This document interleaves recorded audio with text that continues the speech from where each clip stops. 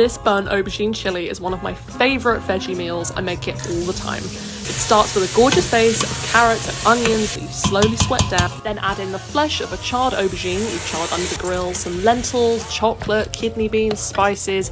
It really has got it all. Once you've got all of your things prepped, it pretty much takes care of itself on the hob, just bubbling away. And it also makes really great meal prep throughout the week. Now, is she a looker?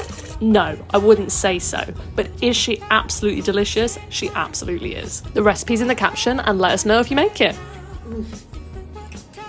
It's so good.